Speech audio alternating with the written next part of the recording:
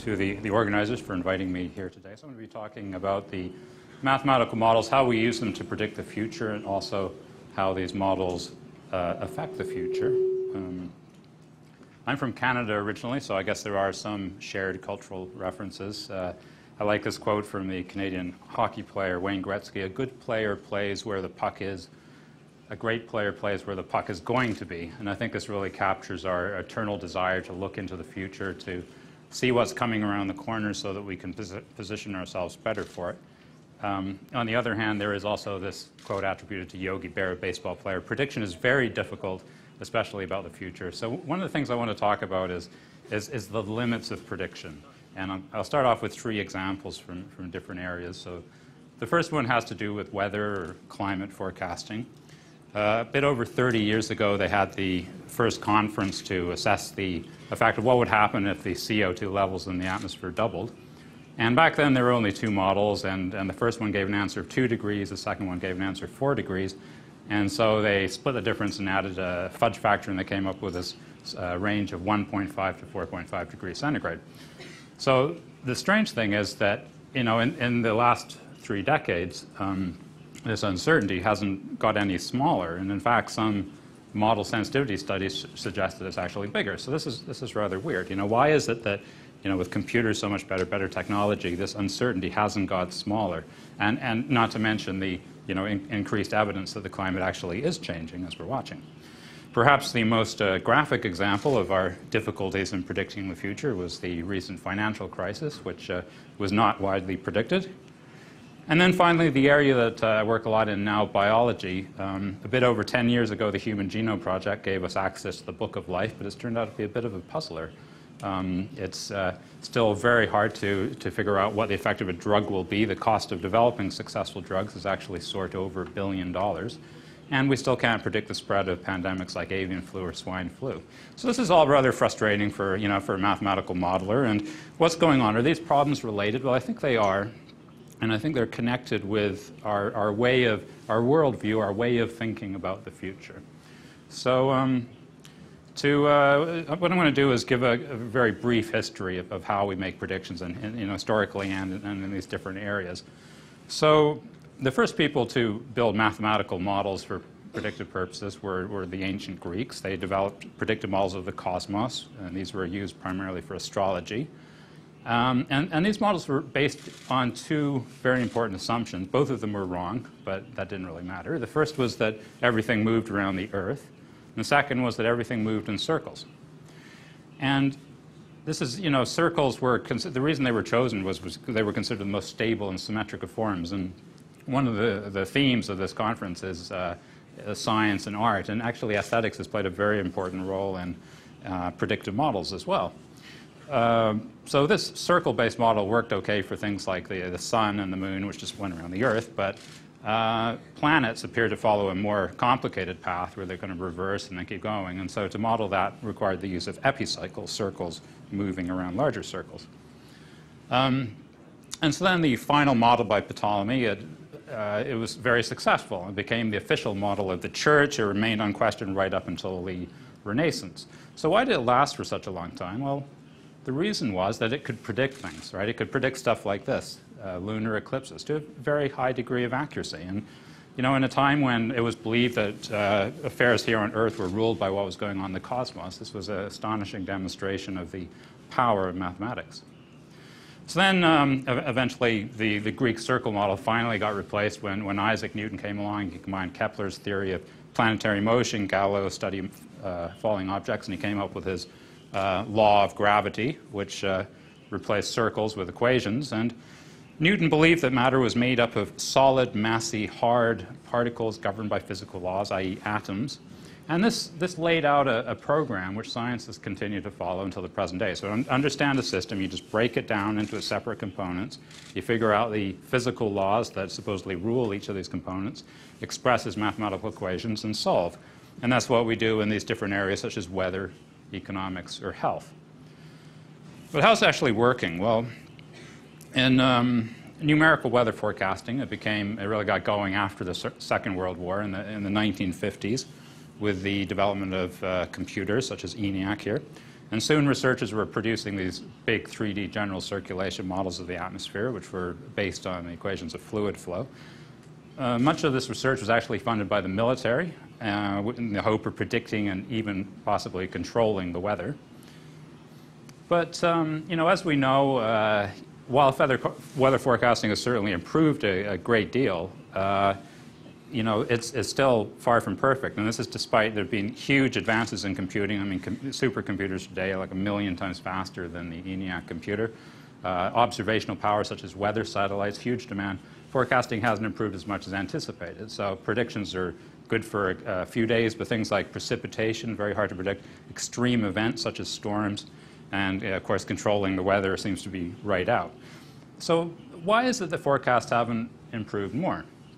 Well, in the 1960s, the butterfly effect became a popular explanation for the inaccuracy of weather forecasts. So this is the idea that if you get a small disturbance on one side of the world, it kind of ripples through chaos and creates a storm. But I always thought this was a very strange theory, actually, because when you think about it, if you flap your hand in front of your face, you don't get the feeling that there's some sort of exponential force rippling out from you, which is going to change the world.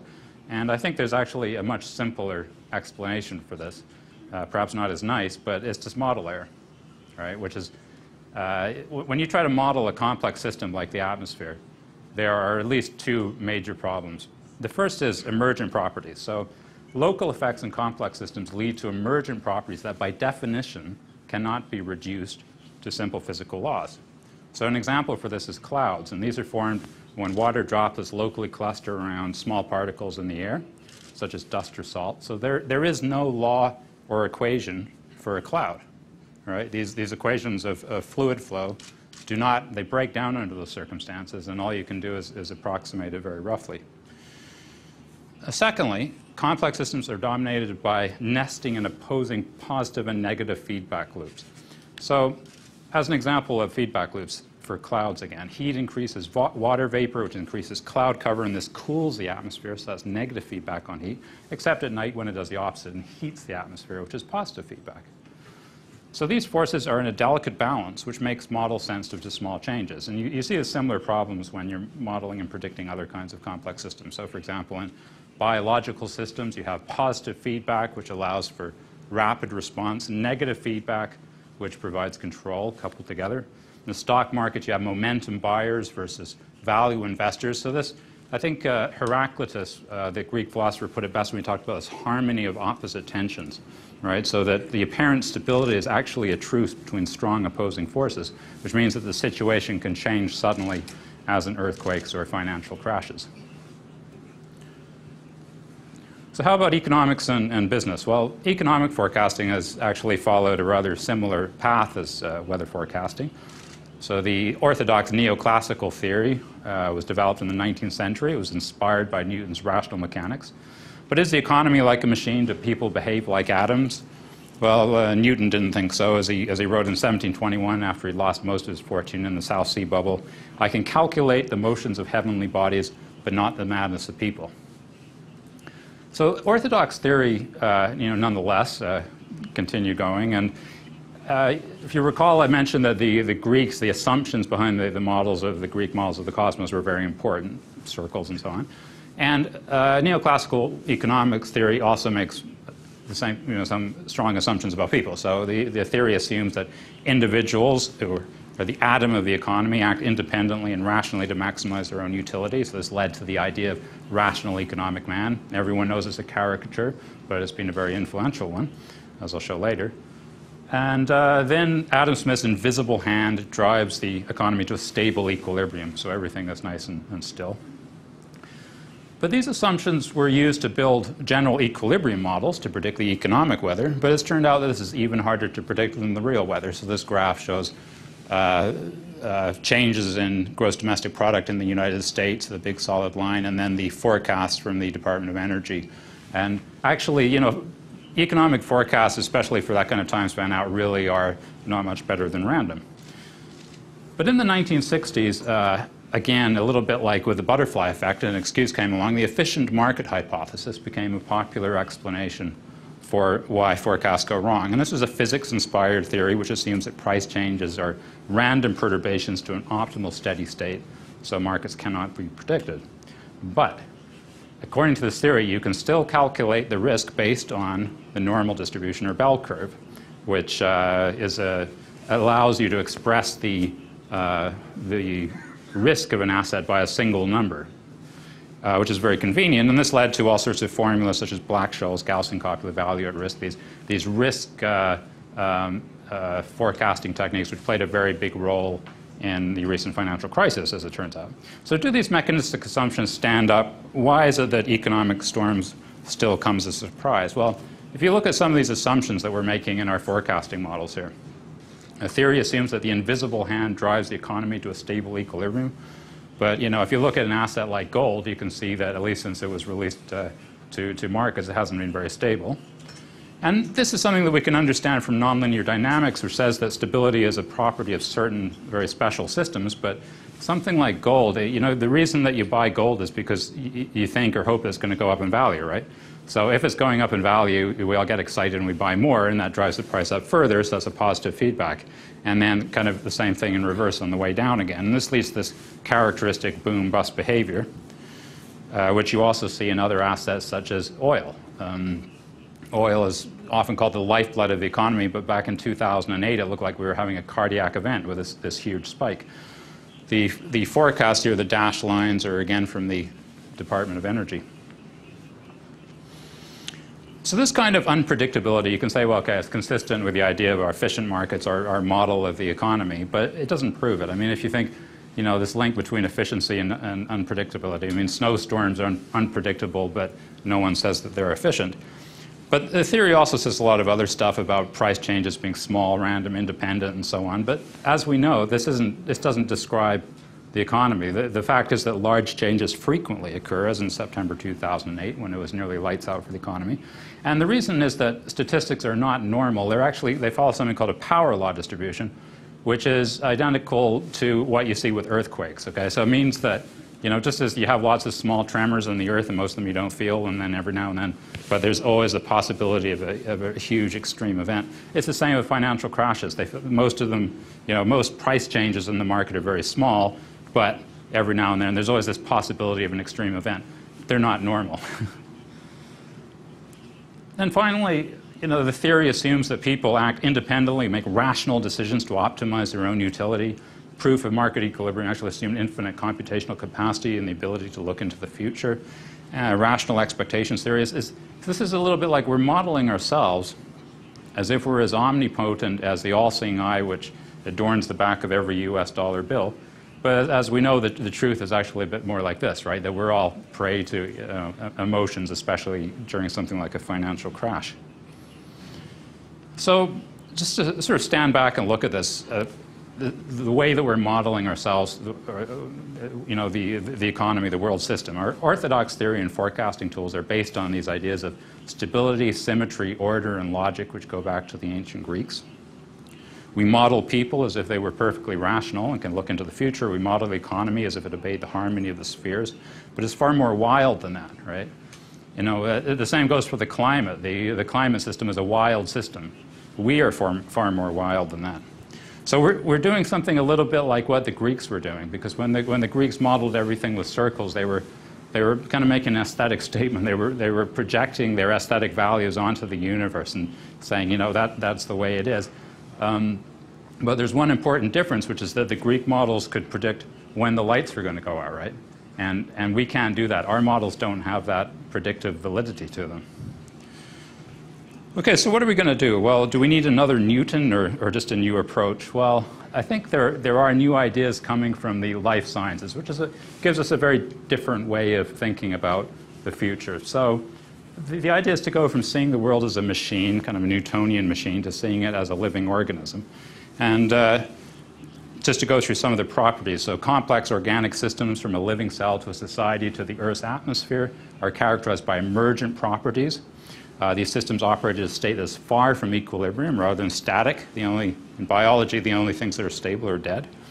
Systems exhibit power law as opposed to normal statistics, network dynamics as opposed to individualistic atomic dynamics. There are these opposing positive and negative feedback loops, create an internal dynamic tension, and all of this results in inherent uncertainty, which means that mechanistic models which attempt to capture these effects tend to be highly unstable and not very good at predicting the future. So in recent years, new mathematical techniques have been developed to work with these systems, and these include things like network theory, nonlinear dynamics, agent-based models. This figure at the bottom is an agent-based model of a growing tumor, so the agents here are individual cells. Similar methods are now being used in economics to simulate things like the banking system. But back to the question of prediction, it sort of raises the question, if we can't predict something like the economic crisis, what about an environmental crisis, which is of a scale which is likely to definitely affect the way the world looks in 100 years' time? And I think what we have to acknowledge is that prediction is possible for some situations, but we need to acknowledge this uncertainty of living systems. And here the medical analogy is perhaps appropriate. Doctors routinely assess health and provide advice without trying to make specifically timed catastrophic events such as a heart attack, but they can still give general advice. And I think in the same way we can use models and data to improve system health and explore future scenarios. So in scenario forecasting, you don't try to say, okay, the future is going to be like this. What you do is you draw a few alternative different scenarios to kind of prepare yourself mentally for them. So can we predict the exact timing of the next crisis or opportunity? No. But can we use available tools to better prepare ourselves and make our businesses and institutions more flexible and robust? Yes, I think we can. And one way to do that is to compare these different kinds of systems. So which of these is better regulated, right? The financial system, at least in countries like the US and the UK, has been systematically kind of deregulated in recent decades, and it's become quite unstable. Human cells are usually extremely closely regulated for everything from salinity, temperature, everything. This is actually a prostate cancer cell, which means that it has escaped regulation and therefore has become a threat. And then finally, there's the biosphere, which has been around for a couple of billion years. So I think we can learn from that. All right, so just to, what does this mean? I think perhaps the main message is that our forecasting model, we kind of see them as being independent and objective and so on, but actually our forecasting models reflect all sorts of cultural and aesthetic values. And because of that, they also affect our future, right? The way that we see the world is what shapes the world. So I see that this sort of scenario forecasting idea, I see it there as being really two main scenarios. Scenario A, we learn to see the world as a robust but unpredictable living system rather than an inert machine and learn to live within its bounds. Or scenario B, we don't. Okay. Thanks very much.